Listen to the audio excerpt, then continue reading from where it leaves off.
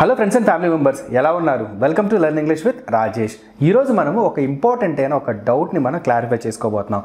ఆ డౌట్ ఏంటంటే మనకి డిఫరెన్స్ తెలియాలి. ఇందులో వెర్బ్కి, పార్టిసిపుల్కి, జెరండ్కి డిఫరెన్స్ మనం తెలియాలి. అంటే మీకు ఇంకా ఈజీగా చెప్పేటట్టయితే ఈ స్మోకింగ్ అనే పదాన్ని మనం వెర్బ్గా ఇప్పుడు ఉపయోగిస్తాము, జెరండ్ అంటే నౌన్గా ఇప్పుడు ఉపయోగిస్తాము, తర్వాత పార్టిసిపుల్గా ఇప్పుడు మనం ఉపయోగిస్తాము.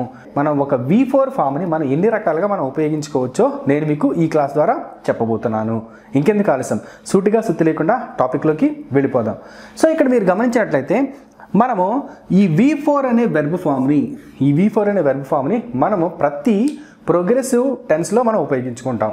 మనకున్న 12 టెన్స్లో మనకి 6 టెన్స్లు అనేవి ప్రోగ్రెసివ్ టెన్సెస్గా ఉన్నాయి.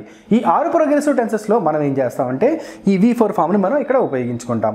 ఇక్కడ V4 ఫామ్ అనేది ఎలా ఫామ్ అవుతుందంటే V1 ప్లస్ ING ఫామ్ మనకి ఇక్కడ ఏమవుతుందంటే V4 ఫామ్ అవుతుంది అనమాట.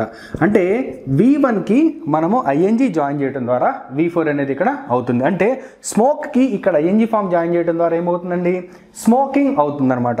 తర్వాత ఇక్కడ స్విమ్కి ING ఫామ్ జాయిన్ చేయడం ద్వారా ఏమవుతుంది, స్విమ్మింగ్ అవుతుంది. సో ఆ రకంగా మనం ఏం చేస్తున్నామంటే V1కి ING ఫామ్ జాయిన్ చేసి దానిని V4 చేసి మనం ప్రోగ్రెసివ్ టెన్సెస్లో మనం ఉపయోగించుకుంటాం. ఎన్ని ప్రోగ్రెసివ్ టెన్సెస్ ఉన్నాయి మనకి?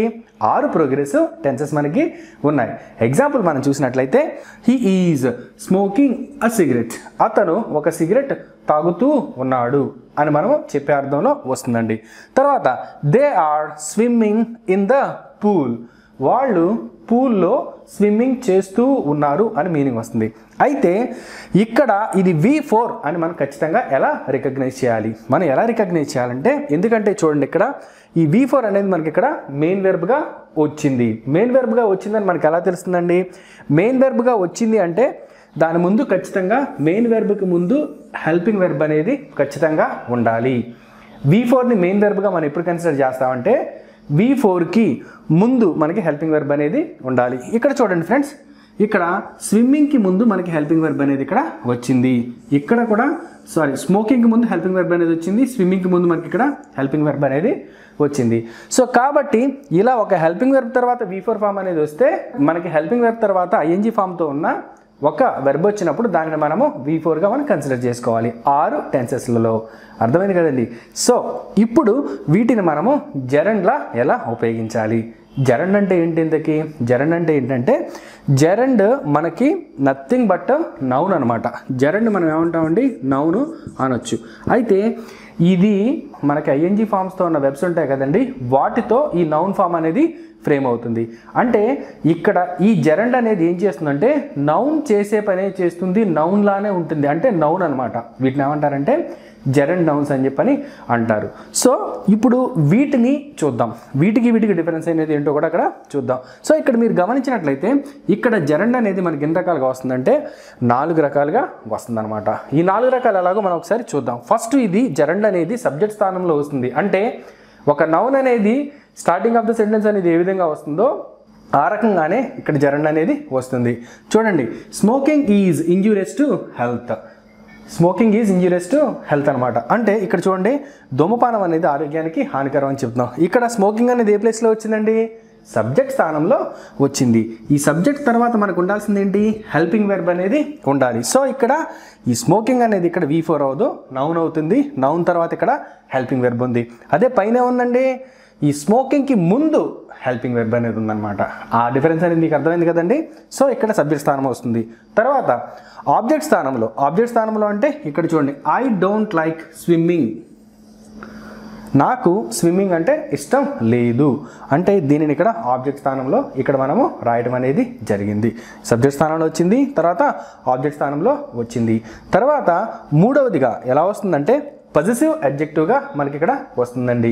పొజిటివ్ అడ్జెక్టివ్ అంటే ఇక్కడ చూడండి, ఇక్కడ ఏదైనా ఒక పదాన్ని వేరొక పదము క్వాలిఫై చేస్తే ఈ క్వాలిఫై చేసిన పదాన్ని ఏమంటారంటే అడ్జెక్టివ్ అని అంటారు. సో ఇక్కడ he doesn't like my teaching, అందుకని ఇక్కడ మై అనేది ఏమవుతుందంటే మనకి ఇక్కడ పొజిటివ్ అడ్జెక్టివ్ అవుతుంది. దీని తర్వాత వచ్చే నౌన్ ఏమవుతుందంటే జెరండ్ అవుతుంది. He doesn't like my teaching. So ఇక్కడ ఈ రకంగా కూడా మనము పొజిటివ్ అడ్జెక్టివ్ అలా మనం ఇక్కడ ఉపయోగించుకోవచ్చు. అదే రకంగా మనము కొన్నిసార్లు జెరండ్ని మనం కాంప్లిమెంట్లా కూడా మనం ఉపయోగించుకుంటాం. కాంప్లిమెంట్ ఎలా అంటే సీయింగ్ ఈజ్ బిలీవింగ్ అంటే చూడటం అనేది నమ్మటం. సీయింగ్ ఈజ్ బిలీవింగ్ అంటే చూడటం అనేది నమ్మటం. అంటే కొంతమందికి కొన్ని రకాలైన రూల్స్ అనేవి మైండ్లో పెట్టుకుని ఉంటారు అనమాట. ఎలా అంటే V4 వచ్చిందంటే అది ఖచ్చితంగా ప్రోగ్రెసివ్ టెన్స్లో అని పదమే అనుకుంటారు. కాదండి, V4 వస్తే వాటిని మనం నౌన్లా ఇన్ని రకాలుగా మనం ఉపయోగించుకోవచ్చు. అంటే V4 లానే కాకుండా మనం నౌన్లా ఇన్ని రకాలుగా మనం ఉపయోగించుకోవచ్చు. సో ఇక్కడ మనకి జెరండ్ అనేది మనము చక్కగా నేర్చుకున్నాం. జెరండ్ అనేది మీకు అర్థమైందని కూడా నేను అనుకుంటున్నాను.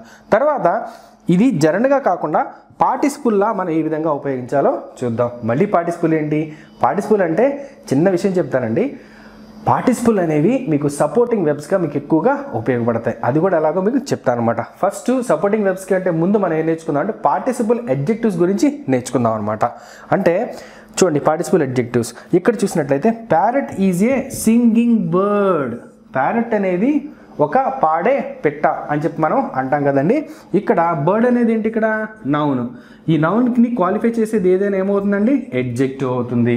కాబట్టి parrot is a singing bird అవుతుంది. కాబట్టి ఇది ఏమవుతుందంటే పార్టిసిపుల్ అడ్జెక్టివ్స్ అనేవి అవుతాయి అన్నమాట. అయితే ఈ పార్టిసిపుల్స్ అనేవి మనకి రెండు రకాలుగా ఉంటాయి. ఒకటి ఏంటంటే మనకి V2గా ఉంటాయి, తర్వాత V3గా ఉంటాయి, V4గా ఉంటాయి. సో V2, V3 ఆల్మోస్ట్ మనకి సేమ్ ఉంటాయండి. బేస్డ్ ఆన్ హెల్పింగ్ వర్బ్ మనం డిఫరెన్షియేట్ చేసుకోవచ్చు. అయితే ఇక్కడ V3 గురించి V4 గురించి మనం ఇక్కడ ఈజీగా తెలుసుకోవచ్చు అనమాట. ఇక్కడ చూడండి, I found A student smoking. ఇక్కడ పార్టిసిపుల్ అనేది సపోర్ట్ చేస్తాను అనమాట మెయిన్ వెర్బ్కి. ఎలాగో చూడండి, I found A student smoking. నేను ఒక స్టూడెంట్ని స్మోక్ చేస్తుండగా చూశాను అని చెప్పడానికి మనం ఎలా చెప్తామంటే ఇంగ్లీష్లో I found A student smoking అని మనము చెప్తామండి. ఇక్కడ స్మోకింగ్ అనేది ఇక్కడ మీకు జెరండ్ కాదు. తర్వాత ఇక్కడ స్మోకింగ్ అనేది మీకు అడ్జెక్టివ్ అవ్వదు. కానీ ఇక్కడ స్మోకింగ్ అనేది ఏమవుతుందంటే పార్టిసిపుల్ వెర్బ్ అవుతుంది. అంటే ఈ స్మోకింగ్ అనేది దీనికి సపోర్ట్ చేస్తుంది అనమాట. మెయిన్ వెర్బ్కి సపోర్ట్ చేస్తుందండి. అది మీరు గుర్తుంచుకోవాలి. అందుకనే in the middle of the sentences ఎక్కడైనా సరే మనకి హెల్పింగ్ వెర్బ్ రాకుండా మనకి ఐఎన్జీ ఫామ్తో ఉన్న వెర్బ్స్ అనేవి వచ్చినట్లయితే మనం కంగారు పడకూడదు. అవి కూడా అర్థవంతంగా ఉంటాయన్నమాట. తర్వాత ఇంకొక ఎగ్జాంపుల్ చూడండి, I saw him roaming on the road. అతన్ని రోడ్డు మీద తిరుగుతూ ఉండగా నేను చూశాను. అతను రోడ్డు మీద పనిపాట లేకుండా తిరుగుతుండగా నేను చూశాను. చూడండి, ఇక్కడ రోమింగ్ అనేది తిరిగాడటం. అంటే చూడండి, I saw him roaming on the roads. సింపుల్గా అలా మనం చెప్పేసుకోవచ్చు. Next one, I found A pox wandering in the forest. నేను ఒక నక్కను చూశాను, అది అడవిలో తిరుగాడుతూ ఉంది అని మనము చెప్తాం అనమాట అండి. ఆ రకంగా ఈ పార్టిసిపుల్స్ అనేవి మనకి V4గా మనకి ఇక్కడ ఉపయోగపడతాయి. అయితే V3 ఏంటి అని మీకు ఇక్కడ డౌట్ రావచ్చండి. అంటే ఇక్కడ చూడండి, ఇక్కడ he SAT on a broken chair. He SAT on a broken chair. ఇక్కడ బ్రోకెన్ అనేది మనకి ఇక్కడ V3 అవుతుంది. కానీ ఈ చైర్ అనేది నౌన్ అవుతుంది కాబట్టి ఈ నౌన్కి ఈ బ్రోకెన్ అనేది సపోర్ట్ చేస్తుంది కాబట్టి ఇది V3 ఫామ్లో ఉంది. కాబట్టి వీటిని కూడా ఏమంటారంటే పార్టిసిపుల్ అడ్జెక్టివ్స్ అని అంటారండి. తర్వాత రిటన్ కమ్యూనికేషన్. ఇక్కడ రిటన్ అనేది ఏమవుతుంది? పార్టిసిపుల్ అడ్జెక్టివ్ అవుతుంది. స్పోకెన్ ఇంగ్లీష్ ఇది ఏమవుతుందండి? ఇక్కడ స్పోకెన్ అనేది కూడా ఏమవుతుందంటే పార్టిసిపుల్ అడ్జెక్టివ్గా అవుతుందండి. అయితే ఇక్కడ రిటన్, స్పోకెన్ అనేవి ఇక్కడ V3 ఫామ్లో ఉన్నాయి. తర్వాత ఏ సింగింగ్ బర్డ్ అనేది ఇక్కడ ఏముందంటే ఇక్కడ V4లో ఉంది. సో ఈ రకంగా మనము V3కి సంబంధించిన పార్టిసిపుల్స్, V4కి సంబంధించిన పార్టిసిపుల్స్ గురించి తెలుసుకున్నాము, జెరండ్ గురించి తెలుసుకున్నాము, వెర్బ్ గురించి తెలుసుకున్నాము. మీరు ఈ వీడియోని మొత్తం చూసినట్లయితే ఈ వీడియో మీకు ఖచ్చితంగా అర్థమవుతుందండి. ఇక నుంచి మీరు అబ్జర్వ్ చేయండి. రిటర్న్ ఇంగ్లీష్లో కావచ్చు, మీరు ఎక్కడైనా చదివేటప్పుడు కావచ్చు, మాట్లాడేటప్పుడు కావచ్చు, మీకు డిఫరెన్సెస్ అనేవి చక్కగా అర్థమవుతాయి. V4కి జెరండ్కి పార్టిసిపుల్స్కి మధ్య డిఫరెన్సెస్ అనేవి చాలా చాలా ఈజీగా మీకు అర్థమవుతాయండి. సో అంతేనండి. ఇక వీటిని బేస్ చేసుకొని మీరు చక్కగా ఇంగ్లీష్ మాట్లాడేయటమే. తర్వాత మీకు ఏదైనా చిన్న చిన్న గ్రామాటికల్ ఎక్సర్సైజెస్ ఉన్నా మీరు చేసేసుకోవచ్చు అనమాట.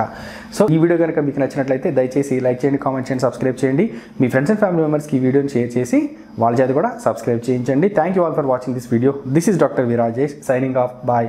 Have a great day.